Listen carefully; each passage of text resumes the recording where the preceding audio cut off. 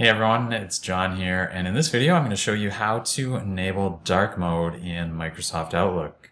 So I'm going to show you how to do that in both Outlook on the web and the desktop application. So let's take a look. First up, let's see how to turn on dark mode in the desktop app. So you can do that from the File tab. Click on the File tab, and then we're going to go down here to Office Account. And here we've got a Office theme drop down. Right now it's selected on colorful, so that's the default theme. And to enable dark mode, what we're going to do is select the black option. And you can see that immediately dark mode has been enabled.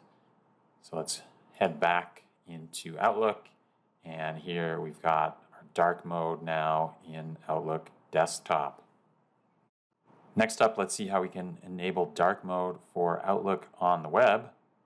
So here we're going to open up the settings menu, and that's located up here in the top right corner.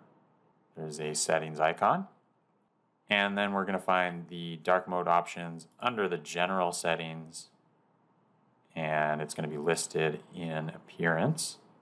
And so here's our dark mode option. Let's select dark to enable the dark mode. And we're going to save that now. And then we can close our settings, and we now have dark mode enabled for Outlook on the web. So this setting is going to persist at the account level. So anytime you're logged into your account in Outlook on the web, it's going to be in dark mode now. If you enjoyed this video, make sure you hit the thumbs up button and subscribe to the channel for future videos like this one. That's it for this video. We'll see you in the next one.